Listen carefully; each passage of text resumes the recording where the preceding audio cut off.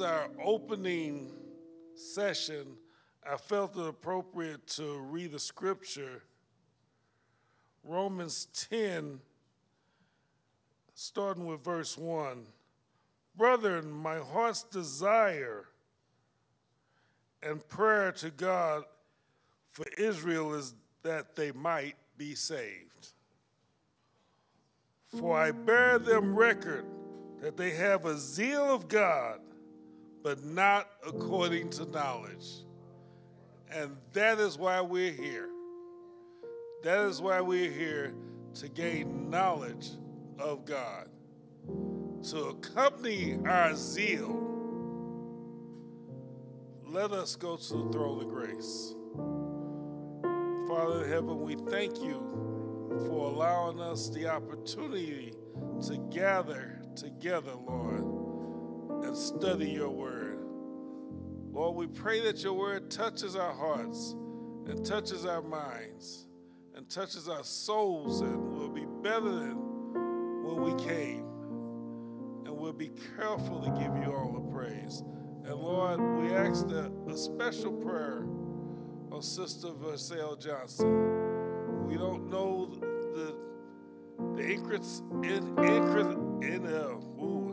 speak now. We don't know the situation, but you know the situation. Lord, just intervene. And we'll be careful to give you all the praise, glory, and honor. In Jesus' name we pray. Amen. Amen. Please join me as we open up with Blessed Assurance.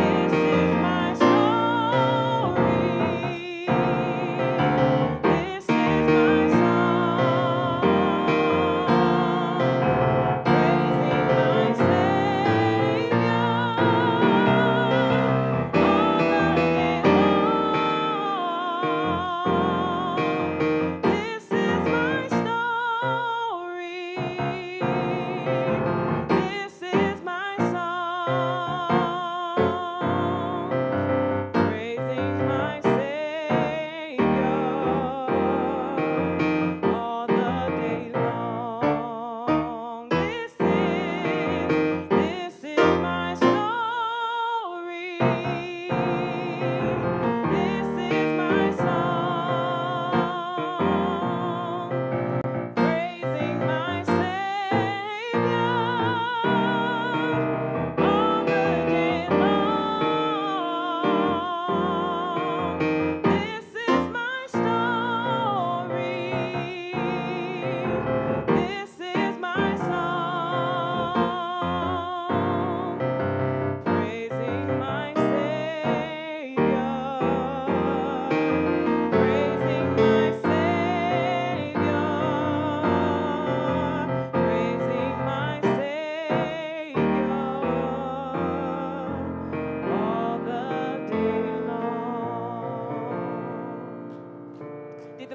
way down on the keyboard for you guys? I can't hear it. Can you guys hear it? Okay, all right, just making sure, as long as you guys can hear it.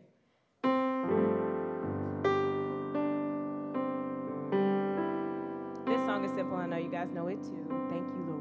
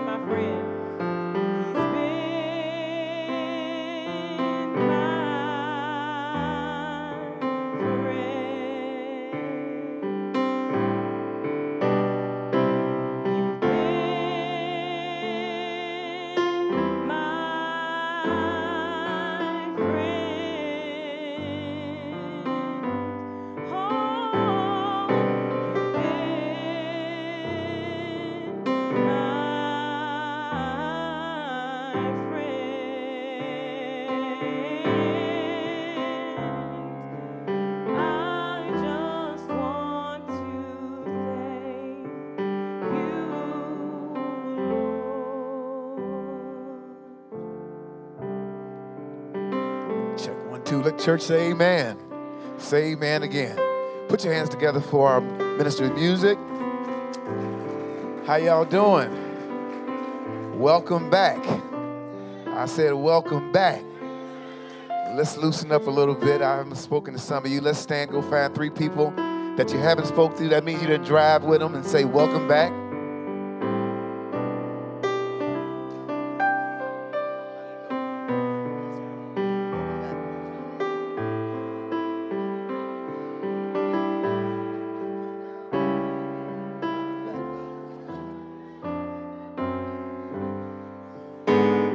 All right, get back to your seats now.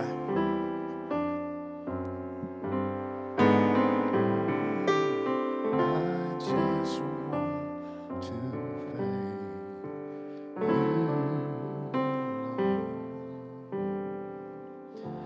you. Let's pray. Our Father in heaven, we come this evening to thank you for yet another expression of your goodness. You've been good and you've been merciful to us. And for that we say thank you.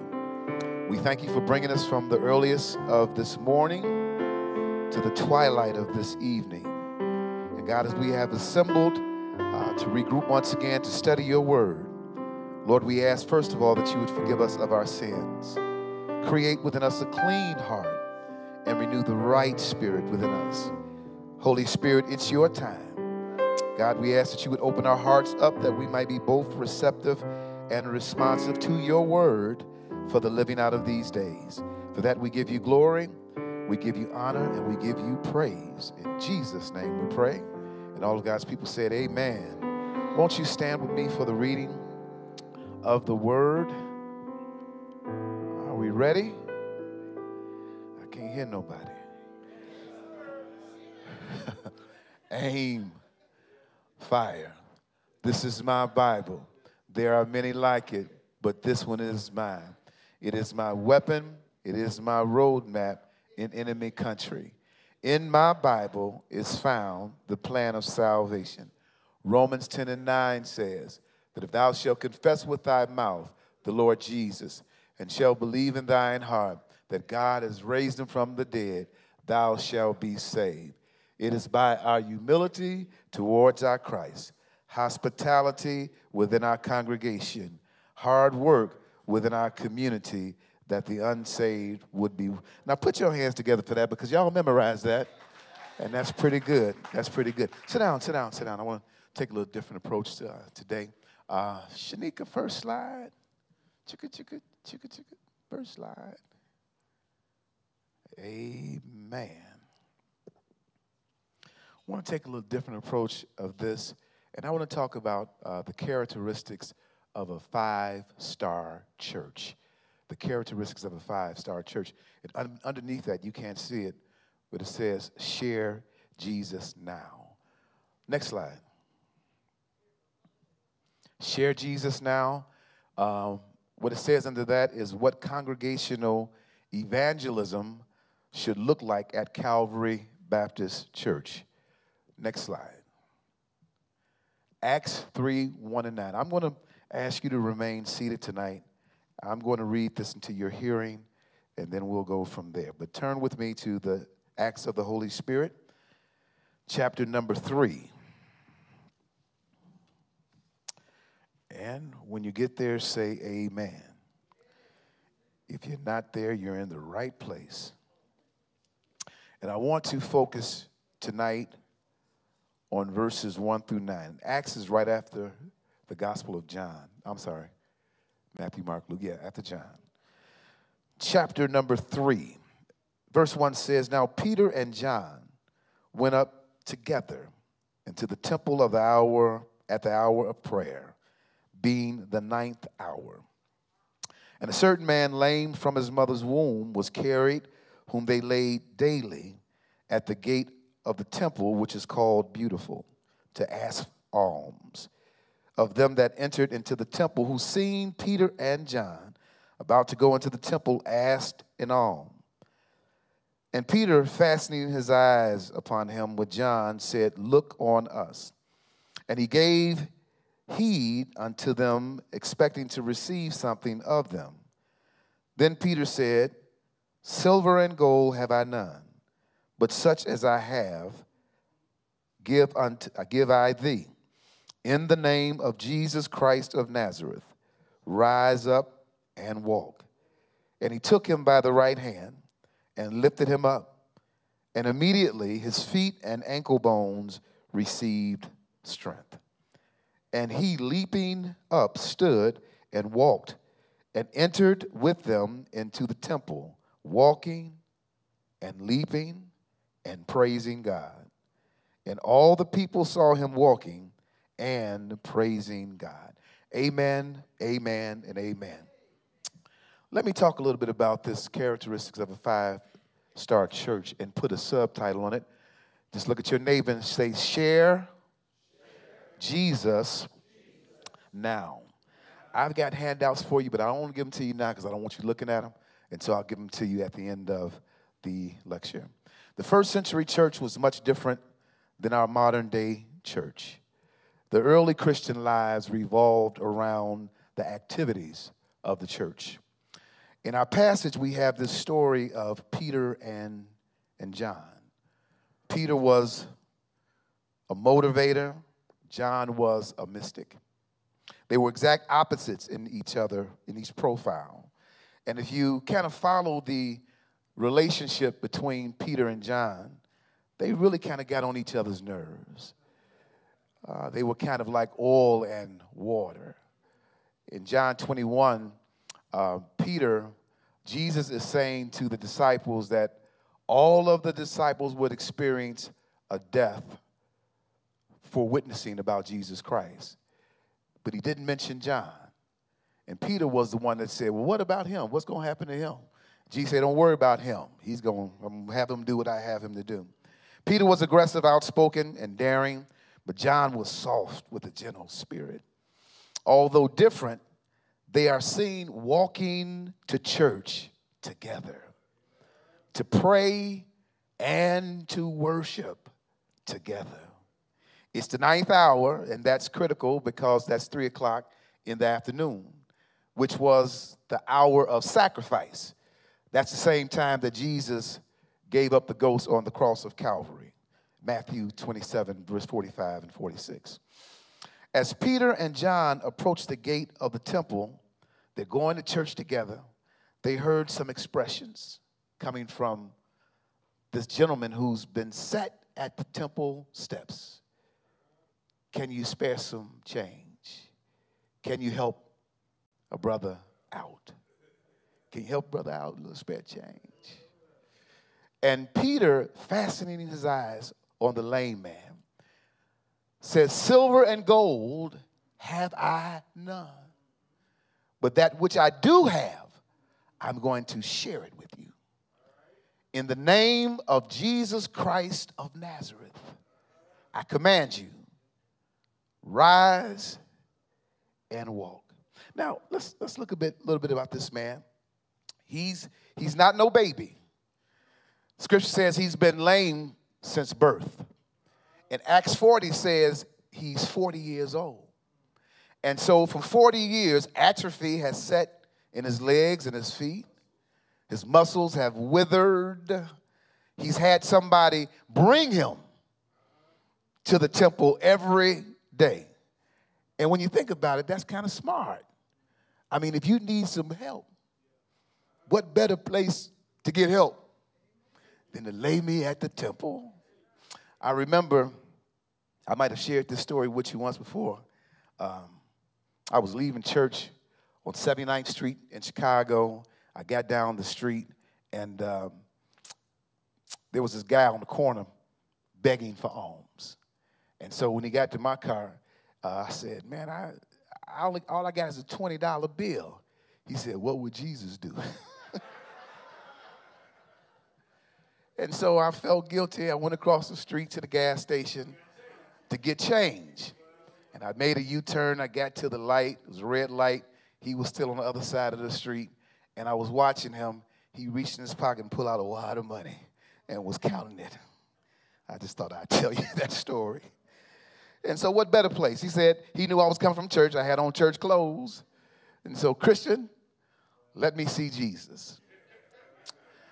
And so he's asking for money, but Peter quickly dismantles his hope of financial gain when he says, silver and gold have I none. Such as I have, I give unto you. I give you Jesus.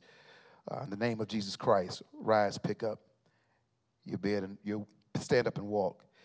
Then Peter takes the man by the right hand, say right hand, and he lifts him up. He assisted the man to get on his feet, and the Bible says it happened immediately. His feet and ankle bones received strength. He leaped up and stood to his feet and now walked. Now he is no longer lying on the outside of the temple, but he's walking into the temple, leaping and praising God. That's a good place to say amen right there. All the people were amazed and filled with awe. Peter and John now have an audience and proceed to preach about Jesus Christ being crucified, buried, and resurrected from the dead. Dear Calvary, consider these few details about the first century church. First slide. They went to church to pray. Look at somebody and say, they went to church to pray. Next slide. Next slide. One more slide. Now consider this. It is the privilege of every believer to assemble with other like-minded believers to agree in the power of prayer. Peter and John came together despite their personality differences. They knew when they got into the house of the Lord or the house of prayer, they had a common interest. They didn't have no money, but they came to church because the church is where we touch and agree on the issues of life. The church is the information depot for the lost soul and the watershed for the weary traveler. They did not embrace that erroneous belief that we can stay home and have church. I can't hear nobody. Church life was too vital for their spiritual formation. And I believe that there's some witnesses in here that can thank God for a praying church, that someone is praying on your behalf. The Hebrew writer says, let us forsake not the assembling. Come on and help me out. Of ourselves together. Next slide. So Peter, and here's the instance of the power of prayer in the church. You know the story, Acts 12, that Peter was in prison. He was about to be killed. But the church had a prayer meeting at Sister Mary's house. And they was praying for Peter. Lord, please the Lord, deliver Peter from locked in jail. Ooh, Lord. So in the middle of their prayer, angel comes down. You know the story. Don't make me tell the whole thing. And Peter is chained. He's in chains and he's asleep. And that's another thing. That's another sermon right there. Peter's in jail and he's about to be killed, but he has so much faith in God that he goes to sleep. That's the kind of faith that I want, that I don't have to worry about some of the stuff that I worry about. Angel comes, lets him loose, and he's walking. He realized now the angel has freed him. The church has prayed for him, and the first thing he does is he goes to Sister Mary's house. Knocks on the door where the prayer meeting is. He knocks on the door, and a little girl leaves the prayer meeting and goes to see who it is, and she opens the door, and it's Peter. She closed the door. She thought he was a ghost. And she went back to the prayer meeting. She said, guess who I was outside knocking on the door? Peter. They were praying for Peter, and the Lord heard their prayer. Next slide. God expects us to come to church and pray. Somebody say amen. Next slide. All right. They shared Jesus with others. First century church, they shared Jesus with others. When they encountered the lame man, they gave him no money. And Peter says, such as I have, I give unto you. In the name of Jesus Christ of Nazareth, rise up and walk. Jesus was their everything. And that's what they shared. They did not have money, but they had Jesus. And they shared Jesus. They shared Jesus as a way of life. I'm sure that the apostles were prayed up. I'm sure they spent much time seeking the Lord. They was going to pray some more. But when this man presented them with his need, they didn't feel the need to pray right then and there. They simply brought him his healing in Jesus' name. Next slide. Therefore, go make disciples of all nations, baptizing them in the name of the Father and the Son. And we started to recite this every Sunday morning because I want us to get it in our minds and our hearts, just what the mission of the church is. Next slide. Next slide. Sharing Jesus with one another. Next slide. The church has a mandate to share Jesus now. Look at somebody and say, the church has a mandate to share Jesus now. Next slide. They were empowered by the Holy Spirit. What was it that gave Peter and John such power? These fishermen, hillbilly homespun fishermen, blue-collar workers from Galilee, but yet they had the power to see this man rise up and walk at the name of Jesus. Acts, I like to call it, some people call the Acts of the Apostles, but I call it the Acts of the Holy Spirit because whatever the apostles did, they did it through the power of the Holy Spirit. Acts is the story of men and women who took the commission and their commitments seriously and began to share the news of a risen Savior. It is the account of the beginning of Christ's church and a tremendous church growth. In Acts 1:8, it says, and you shall receive power after that which is the Holy Ghost has come upon you, and you shall be witnesses. Listen, it says you shall receive power after the Holy Ghost has come upon you, and after you receive power, you shall be witnesses. Let me push pause and rewind again. You shall receive power. And that power is not given for you to holy dance, run around the church, how you can speak in tongue and cuss your neighbor out in English. The Holy Spirit gives us power for one thing: to witness about Jesus Christ. In Acts 1:8, they were promised power. In Acts 2, they received power. In Acts 3, they're now demonstrating the power. Say this after me. God has given the church power to witness to the unsaved about Jesus Christ. Next slide. What does that say? Okay. That's what I just said, right? All right. Next slide. Oh, okay, stay right there. Let me read this little letter that I wrote. I've had the privilege of taking the gospel to various parts of the country. In my travels, I have had the opportunity to stay in some top hotels and some hotels that were less desirable. I have noticed that the top hotels work hard at customer satisfaction.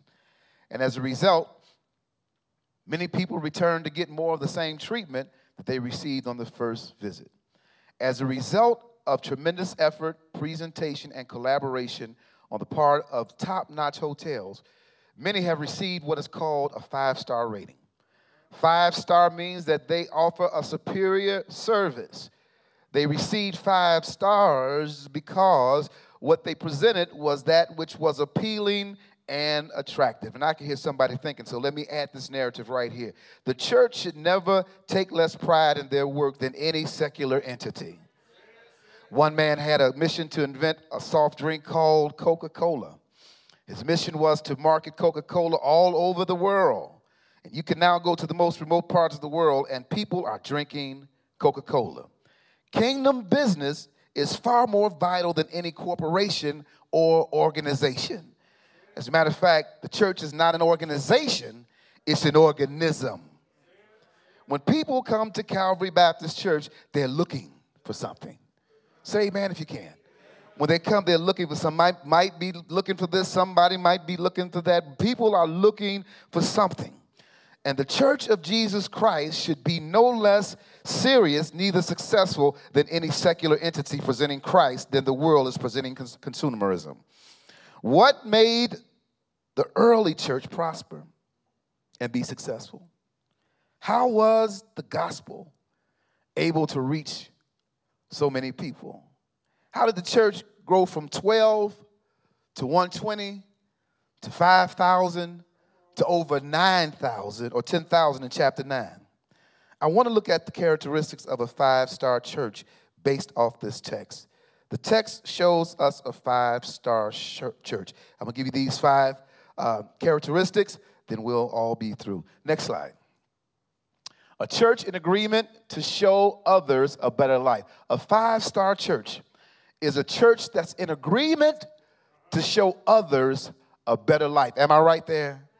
And so in order for a church to be in agreement to show others a better life, there has to be some cooperation. Peter and John were in cooperation. A 5-star church would not allow disagreements to affect the overall mission of the church. Preach, man. I'm going to say that again. A 5-star church would not allow disagreements to affect the overall mission, thank you, of the church. We may not agree on everything, Calvary, but there's some things that we must agree on. We must agree on the mission, the message, and the method of ministry. Acts 2:44 says, and all that believed were together, and all had things in common. They went together because they knew that we need each other. I need you. You need me. We need each other. Ubuntu to survive. Many Christians have been infected with what sociologist Robert Bellah calls radical individualism. They concentrate on personal obedience to Christ as if all that matters is Jesus, me, my family, my wife, my son, my daughter, my dog, Biff, us four no more. But in doing so, you miss the point altogether. Most people join churches because they want to be a part of a healthy movement where people can work together. What keeps them coming are friendships that foster inward awareness and support. Amen, amen. The second characteristic of a 5-star church, next slide, is a church that promotes a quality relationship with God. That's meditation. Say meditation. Peter and John were going to pray. A 5-star church promotes a prayer life. Why? Because prayer promotes 4 things. It promotes, first of all, a relationship with God. Our Father, which art in heaven. It promotes restoration from God. Give us this day our daily bread. It didn't say give me enough strength, enough bread to make it through the week. He said give me the strength that I need to make it on today. When the children of Israel were in the wilderness, God didn't give them fresh bread to last for the week. He gave it to them day by day. And when we're talking about prayer, that's restoration. That's plugging into the power source with God. A church that does not pray has lost its power. And a church that ceases to pray ceases to become the church. Because our power comes in prayer. I've said it before that prayer is like plugging into the power source. And when you don't plug into the power source, your conversation sounds like that phone that's battery is weak.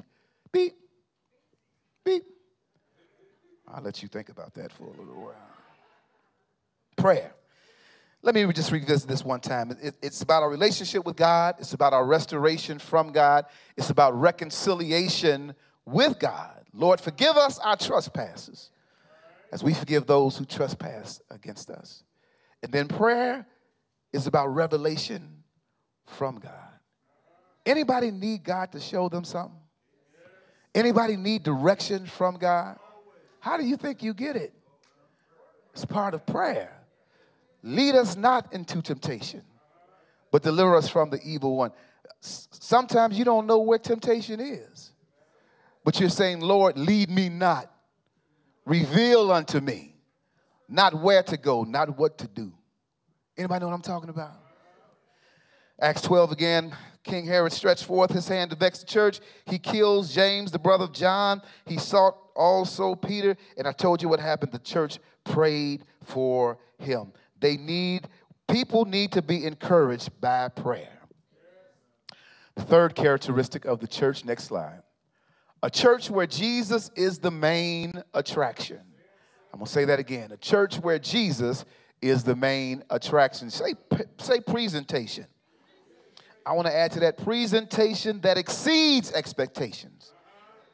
5-star church is where Jesus is the main attraction, but the presentation of Jesus exceeds their expectation. Listen, watch this. This is a powerful text. The lame man received more than he expected from Peter and John. He requested money, but he received Jesus. Every church's identity must present Jesus as the main attraction, must present Jesus as king. The people must be able to see Jesus in the worship experience. Observe the text. Jesus has already been resurrected from the dead. He's not there with them on earth now. He's back in heaven. And they say, look on us. For what? Because before the blind man could see Jesus, he would have to see Jesus in them. And for somebody that's unsaved or unchurched, who you might be trying to witness to, before they can see Jesus, they need to see Jesus in you. The best sermon is not the one preached. It's the one lived. It's not how high you jump when you shout. It's how straight you walk when your feet hit the ground. How could the lame man see him? Peter said, look on us. Because the church should be a reflection of Jesus Christ. Jesus must be the main attraction. How we treat one another and visitors on Sundays. How we treat one another and visitors on Sundays. And after the benediction will speak volumes of the priority that Jesus has in our lives. When you start inviting folk to church, some of them are going to come. And they might not look like us. They might not be as presentable as you would like them to be. Boy, thank you. I remember once in Chicago, I wasn't preaching then, and Liz Derrick, my play godmother, we were sitting, after church, we would usually have a 3:30. We would have a 3:30 service. So in between church, we had fried chicken dinners downstairs and all that stuff. And a lot of folk would take their chairs and sit out on the front step of the church and all that stuff like that. We were all out there just clowning, just acting out. And this beggar came by, and he said, can y'all give me some food or some money? Just ignored him. Just ignored him. As he was walking away, Liz said, see you, Jesus. It messed me up. Be careful how you treat people, because you might be entertaining an angel unaware. Now, that thing messed me up. It never left me. And I said, now, what if that was Jesus? He came to the church. I'm thinking about stories now. Y'all got me on the roll. No, there's this illustration of a man came to church, was not dressed like everyone else. And I'm going to mess this story up, but I'm going to give it a shot.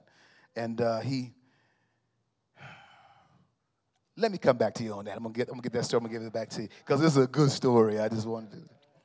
All right. So Jesus needs to be the main attraction. The church should reflect the King of Kings as the audience and the attraction. So here it is. Do you know when you come to church on Sunday, a lot of times we sit and I'm preaching as though you're the audience? That's all wrong. You're not the audience. Jesus. Does that make sense to anybody?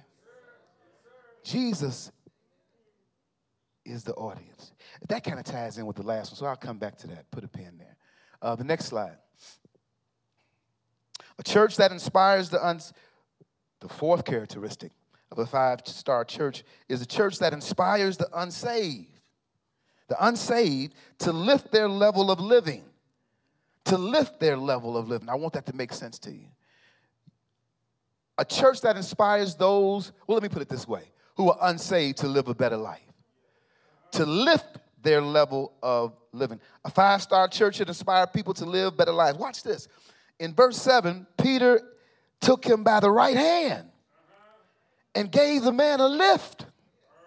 He does not give him money, but he gives him a lift. The church should help lift others, not carry them. Don't miss that. The church should lift others, not carry them. There has to be some desire on the part of the individual to want to live a better life. Does that make sense? When the church doors open at Calvary Baptist Church, there is a sea with a wave of stress that enters the sanctuary. I see it on Sunday morning. There's a wave of stress as I look into the eyes of people that are going through stuff.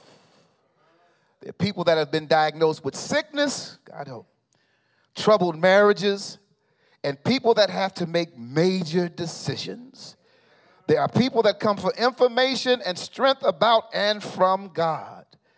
The church must be in position to be used by the Holy Spirit to assist with the lifting and transformation of lives. There's some things you can't get staying at home. I'm just saying. Here's the last characteristic of a 5-star church. A church that rejoices over new life. A church that rejoices over new life. Say celebration. The way you learn to say amen is by saying amen. The way you learn to say hallelujah is by saying hallelujah. Remember I said, as I make reference to that last characteristic, you all are not the audience. God is the audience. The man in this text went from lame to leaping. Did you hear that? He went from lame to leaping. Leaping in context of this text is synonymous to dancing. This man had no other problem but his legs, yet that one problem affected his whole life.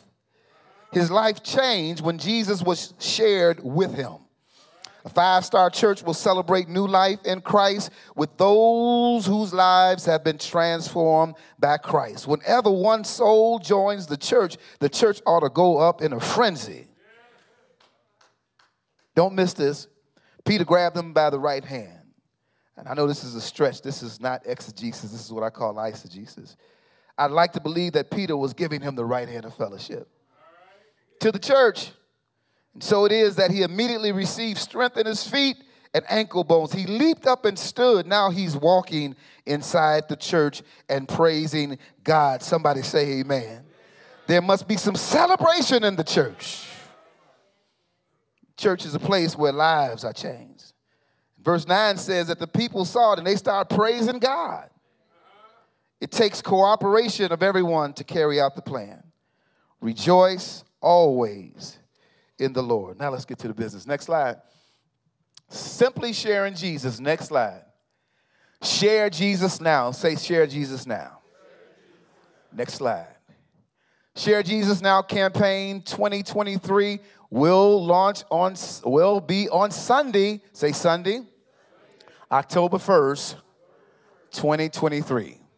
Now here's the question. How does it work? Thank you. Amen. Let's go home. Next slide. Let's get right. On Sunday and tonight, I was going to wait till Sunday, but thank God Aunt Sil printed the letter out for me tonight. I'm going to give you a letter tonight and also a letter on Sunday. And it's simply a letter from me that I want you to give to somebody who is unsaved or unchurched. Hear me real good. I'm not talking about somebody that belongs to another church.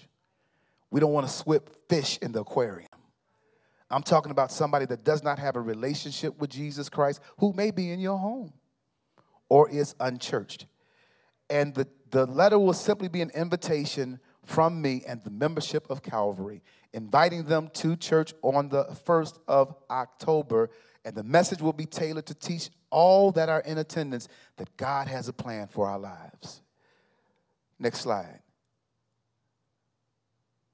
Read the letter and share it with someone who is unsaved or unchurched. That's number 2. Next slide. Number 3, invite them to church on Sunday, October the 1st, 2023.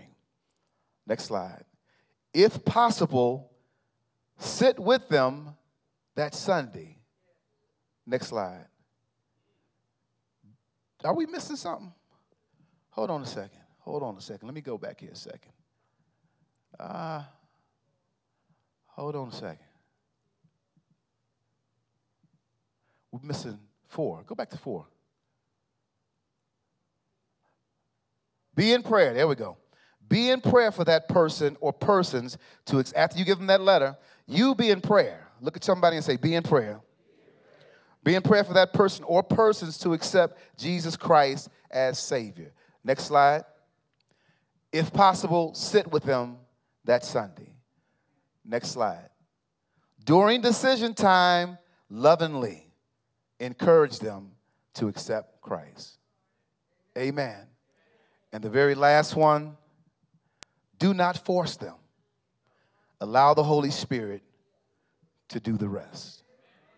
Next slide. Amen. That's all I got for you tonight. Questions? Ask them now. Don't be asking somebody else after it's over with. Are there any questions tonight? Yes, Brother Russell.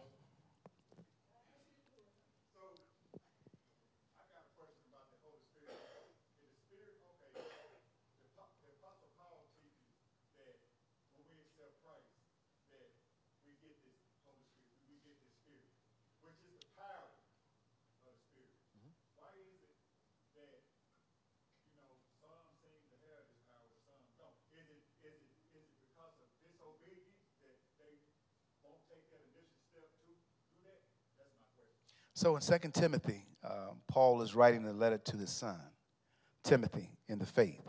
And he's encouraging him not to be fearful in the ministry. And he also reminds him that we've laid hands on you, and the same faith that was in your grandmother Lois and in your mother Eunice is also in you. But then he says something very key. He says, stir up the gift that's within.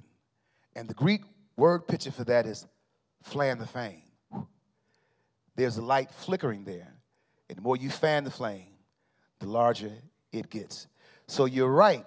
And the Bible does authenticate that once you are saved, God gives you everything you need at that point. But you've got an obligation to develop the gift. You can't just, in spiritual gifts, the process of spiritual gifts, the first process in even developing that spiritual gift is the posture of humility. Anybody that God ever used with a great gift, they humbled themselves first, or either he had to humble them for them. Let's consider Moses. On the backside of that mountain, Jethro, his father-in-law, he's tending the sheep. He's back there, and then this bush catches on fire. Nothing strange about that. It was an arid land, and sometimes bushes caught on fire. But what was different about this one is that it wasn't burning up. So it gets Moses' attention, and then the first thing God tells Moses is, Moses, and I've told you before, whenever your name is mentioned twice in Scripture, the first one is to get your attention. The second one is a warning. He said, Moses, take off your shoes. Have you ever thought about that? Take off your shoes. That's such a menial task. That's small. And I believe that God is saying, in order for me to bless you with the big things, you got to do the small things first. So the posture of humility puts you in a position in stirring up the gift that God has given to you. But the second one is the principle of availability. A lot of people say, Lord, I want to use this gift. I want this gift to develop in me, but where they at tonight? And I don't care how much ability you have. Your ability without availability is a disability. And you cannot nurture that gift if you're never available to do nothing. Could you teach Sunday school? I'm not teaching no Sunday school. Don't put your head down, make you look guilty. Can you be a part of this ministry? I don't have time to be a part of that ministry. Please, please, please come to Sunday school. Please come to Bible study. I don't have time. But yet you want to possess power without any availability. The third leg in that race is the picture of creativity. Whatever God gifts you with, Russell, it ain't the same thing he gifted me with. We all got different gifts. We all got different fingerprints.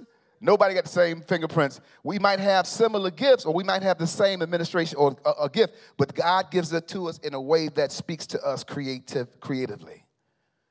There's no need to be a cheap imitation of anybody else when you could be a first-class presentation of who God has made you to be. Picture of creativity. Now, here's a good way for you to develop that spirit, the Holy Spirit in your life. Pick up responsibility. Do more. And then once you commit to what you say you're going to do what you said you're going to do. People stay stuck. They can't grow. Their spiritual gift can't develop because you say, okay, you want me to lead this ministry? I'm going to lead it. And you don't see them for the next 6 weeks. Don't y'all throw nothing up here at me now.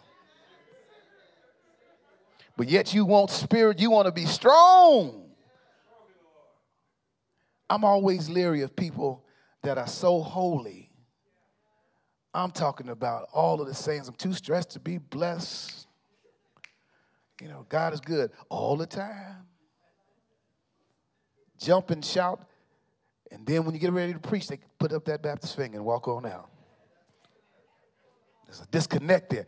They had power, Russell. Why? Because they was connected to the power source. And so when this man was in need, they said, in the name of Jesus. You know, in biblical times, names denote power. It denotes authority. And so they said, now they were connected. There's another story in Acts 20. I can't remember. The 7 sons of Sceva. Are any of y'all familiar with that story? There were seven false prophets that saw Peter and John, or the apostles, casting out demons. And now this is first century. So the power that we have now is different from that. All right, because that was, at that time, it was called the apostolic age. And God was establishing the foundation of the church. So he gave them special power that we don't have now.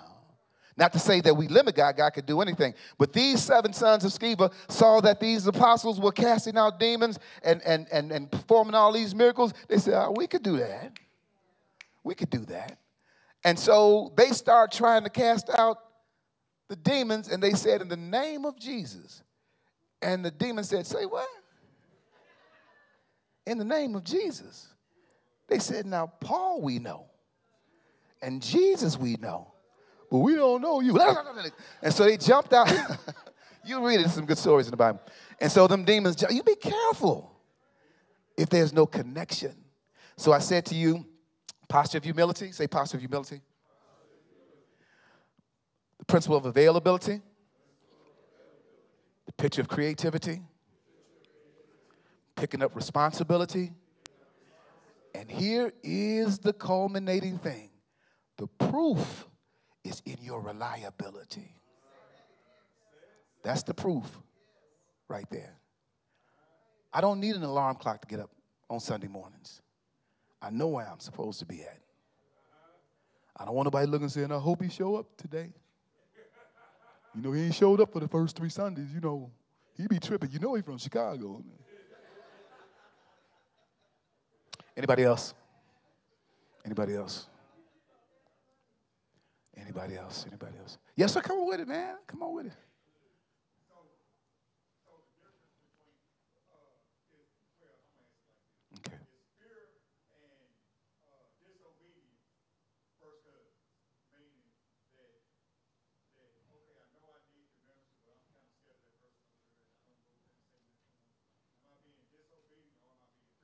I like what you say about first cousin. I think they're the same family. Because the Bible says unto us, once again in Timothy, God has not given us the spirit of fear, but of power, love, and a sound mind. So that means if God did not give us that spirit, where did it come from? 1 John 4 opens up by saying, beloved, believe not every spirit, but try it to see that spirit is of God. That means that every spirit is not of God. And if it don't line up with this, we got a problem. That's problematic. Next question. I think we've got time for one more then. Come on, Russell. 3 times. 3 times the charm.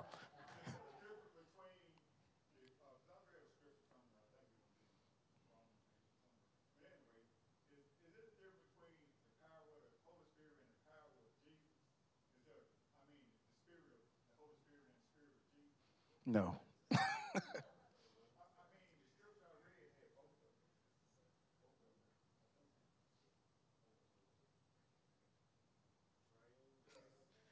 The hypostatic union.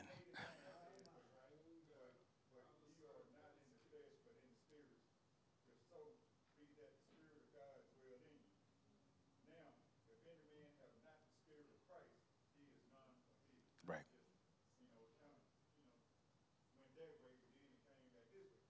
No, the Spirit of Jesus Christ and the Holy Spirit are synonymous.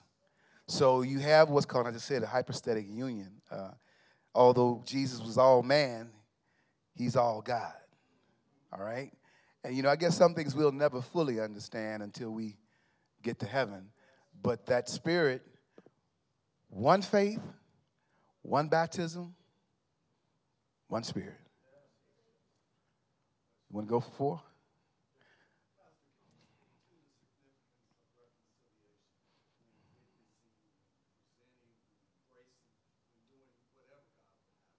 He's asking, can I speak to reconciliation when witnessing?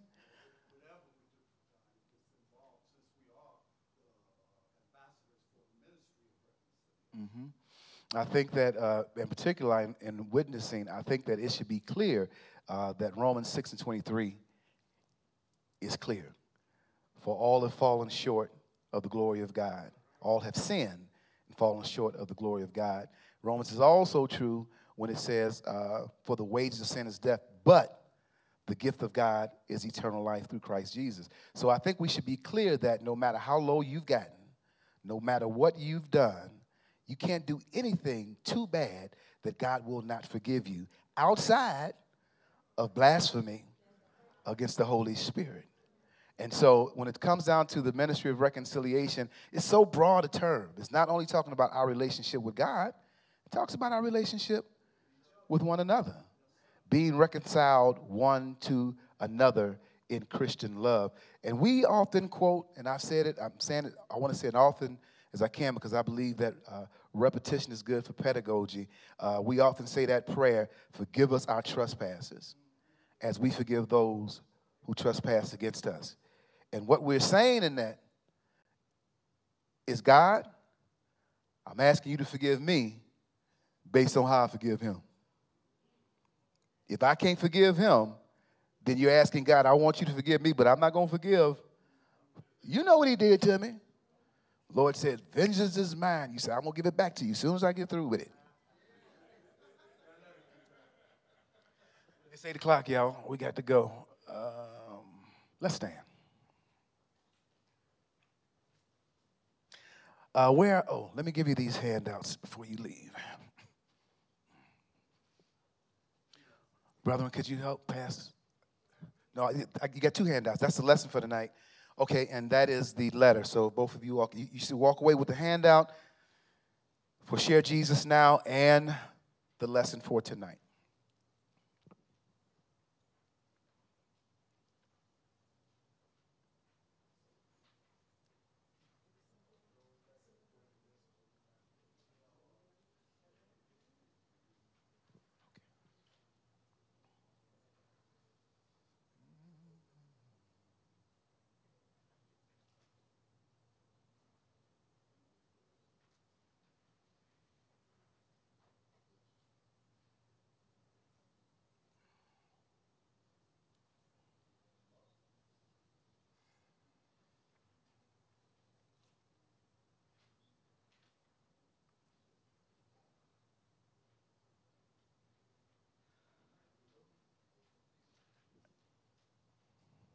Hey, Russell, help them hand out some of that stuff.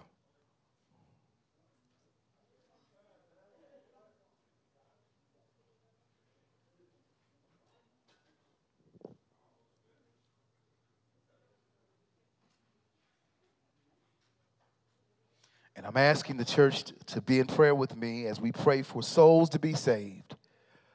For souls to be saved. Okay, thank you, Brother Robertson. There are vegetables out in the front for anyone that wants vegetables. Dr. Christie, you want to come say something? Come on, come on. I'm sorry.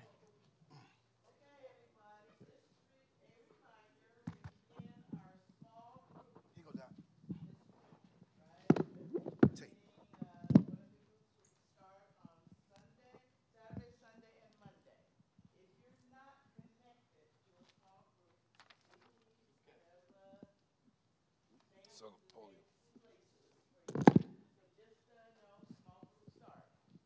This week. Oh, thank you.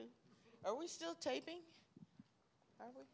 Anyway, and I don't have any other announcements other than Brother Bordeaux wants to make sure that you know that his group will meet on Sunday rather than Saturday for the next 2 weeks. Yeah, group 6, 4 o'clock Sunday, group 6.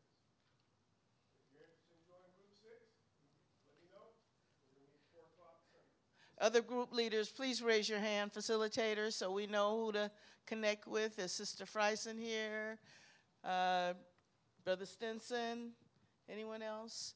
Please join a group. You'll learn lots. Please. You'll have fun. You'll get a chance to know people, and you won't be put on the spot. We won't. Amen. We'll make sure you won't do that unless you want to. Please join the group. Many have asked about my wife. My wife is back in school. And so I ask and solicit your prayers for her as she has class on Tuesday night. Let's pray. Father, we thank you for this evening. We thank you, Father, for the lesson. We pray, oh God, that we would have not just been hearers, but that we would have heard it, received it, and applied it to our lives for Christian living. We thank you, Father, for our church family, and we ask, oh God, that you would continue to lead, guide us, and direct us every step of the way. We pray for those who are sick, those who are ailing in spirit. We pray for, Father, wherever there's suffering, hurting in the church or wherever, that you would move by your mighty hand. God, we ask that you would give us a good night's sleep. And if it's your will that we would wake up tomorrow, before our feet hit the ground, we'll say thank you, Lord, for the brand new day. It's in the mighty name of Jesus that we pray with thanksgiving. And all of those who love the Lord said amen. Amen. They said amen again. Amen. Now come on, throw both hands and head back. Say it like you really made it. Bye-bye.